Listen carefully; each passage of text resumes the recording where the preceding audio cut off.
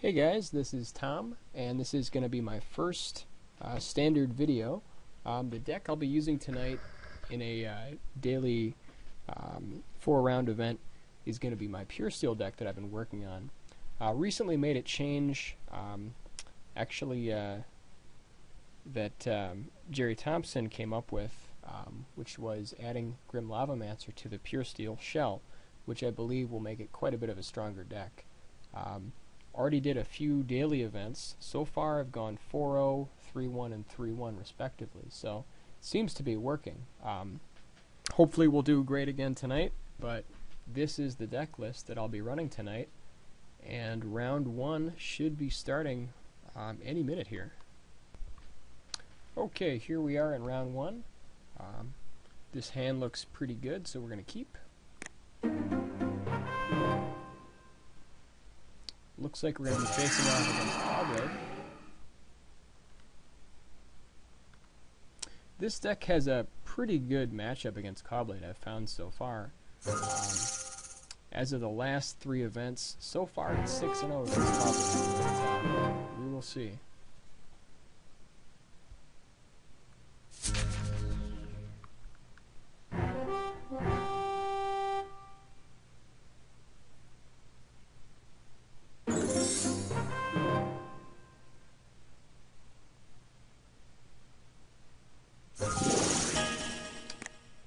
In fact, we may even be playing against the mirror here. I guess I'm pretty surprised to see more than one Puresteel deck in any given tournament. So we're going to go ahead and get the Squadron Hawk plan going. And we'll see how this turns out.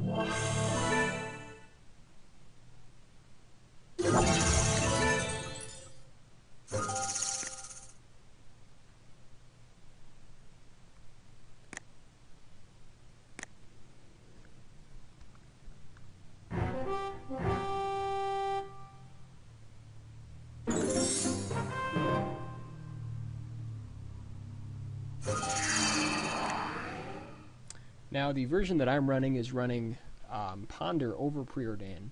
I had been running Preordain before, but I found that Ponder is actually a little better. Still kind of testing it out, but I have about 16 shuffle effects in the deck, so I feel that Ponder is going to be a little bit stronger for us. This deck doesn't really run any counter magic, so I could just run the sword out here. And I'm thinking about it, but you know, it's possible he could just play a mortar pod, kill my guy. What I think I'm going to do instead is going to go ahead and ponder and then put out a spell skite.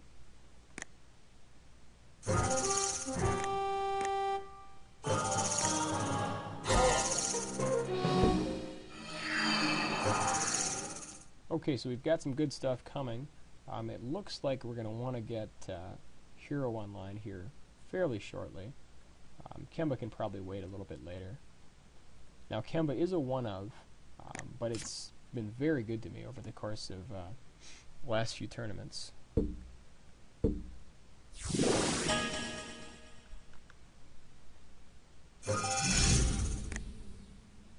It is possible he's running with counter magic, although I would be surprised to see it.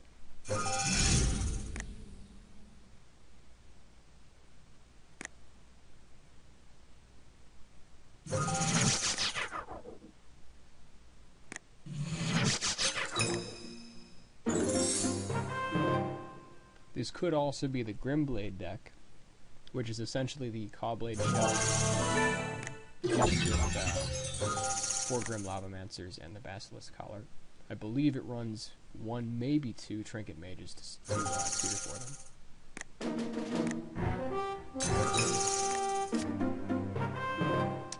So at this point, we're probably just going to run out Hero. There's no reason to really do anything else here.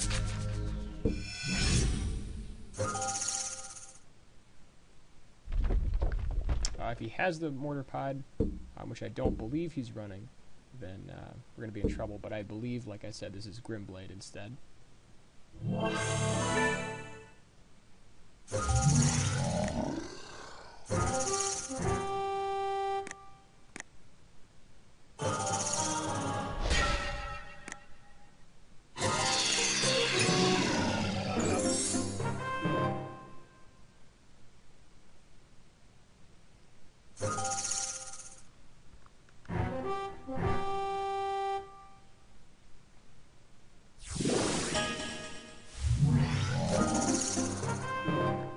Metamorph. I'm surprised to see that also. So at this point, the play is pretty much to play sword and equip.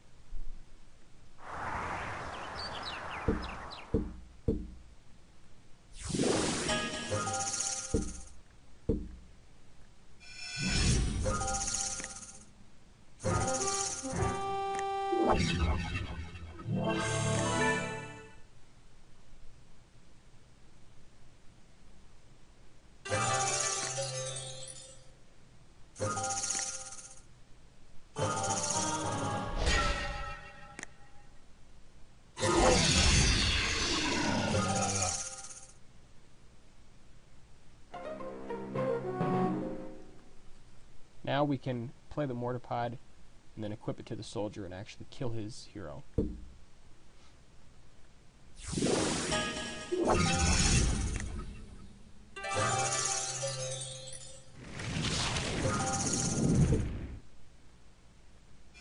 Leaving the blue up to feign Spell Pierce, even though we don't play it.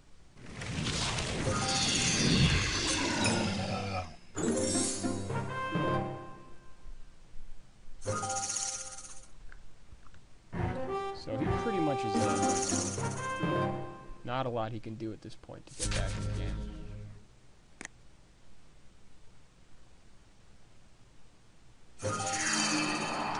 However, if he's Deceiver Exarch, could be an issue. Did not expect to see that in this deck.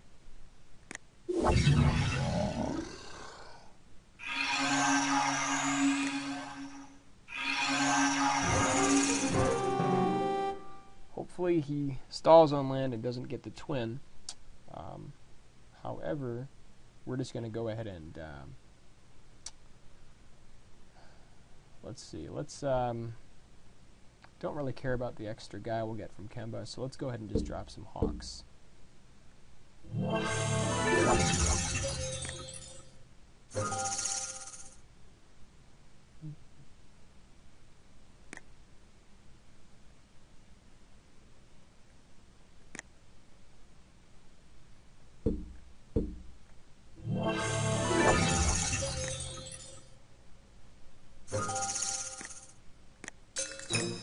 And hopefully he doesn't have Splinter Twin.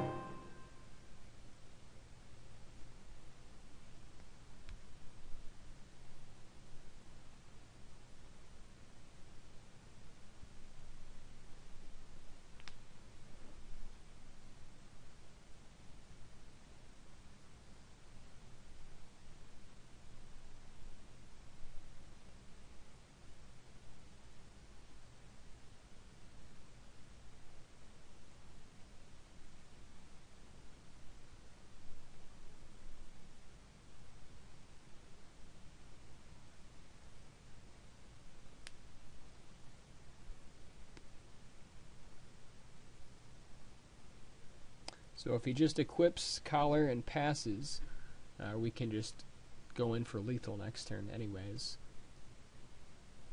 But not really sure what his play is here.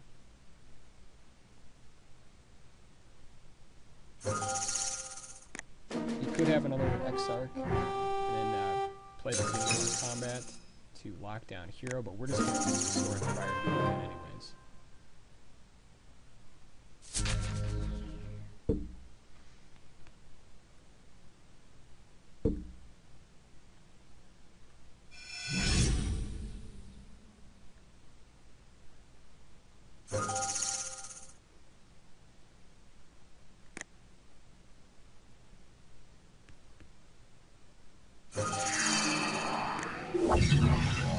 Yep.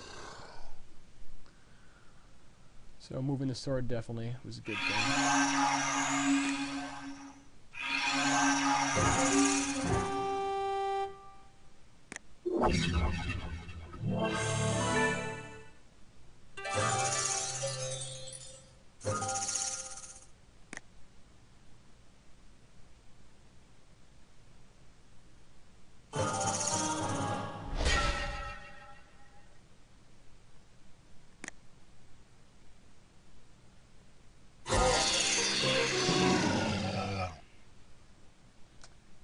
this point, we probably just play Hawk, equip Mortarpod, and pass.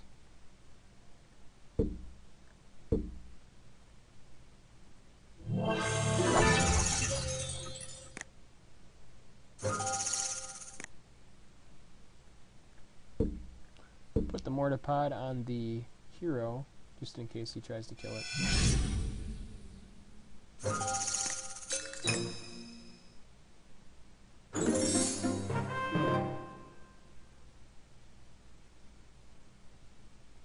We could have left 2 mana open to feign a mana leak if he drew the red, but I think that he's in a position where he has to go for it anyways, so there's really no point in doing that.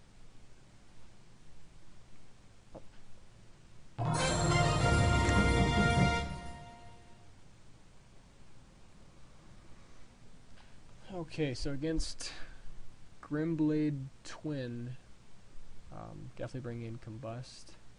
We want Flash Freeze, Oblivion Ring,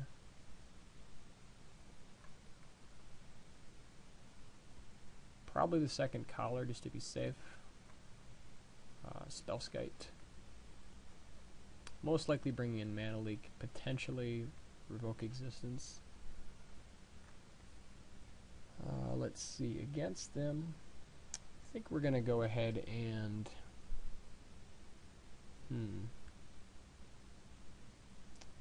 don't need the Flare Husks. If he is playing one of the Planeswalkers that would like access to Parasite, I think we can cut Life Staff. I think all the swords will still be relevant. I am kind of tempted just to cut Ponder here, just because everything else that we have to do is pretty much all the other cards that are here we're going to be wanting to play anyways. We still want to keep the Hawks in, just to have Hawk advantage. Yeah, so I think I'm just going to cut the Ponders. And I think, let's see.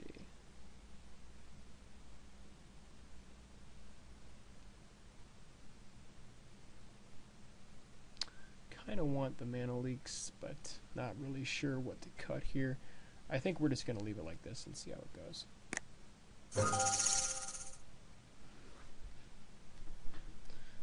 And just to be honest, I'm not exactly sure what permutation of this deck he's actually playing with, so just a little bit in the dark on it. Hand looks fine.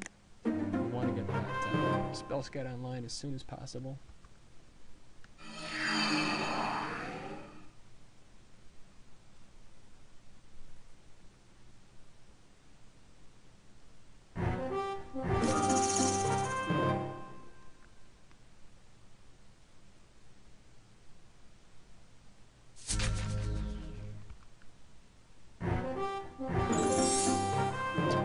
No reason to play the Collar right away.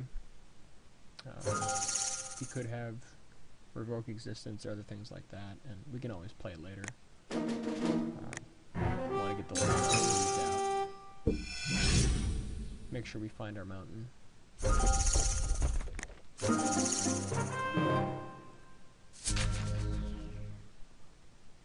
At this point, put him on Mana Leak, so we probably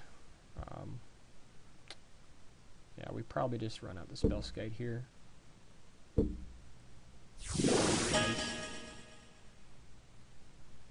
This way, if he Mana Leaks Spellskite, we're still going to have Grim Lavamancer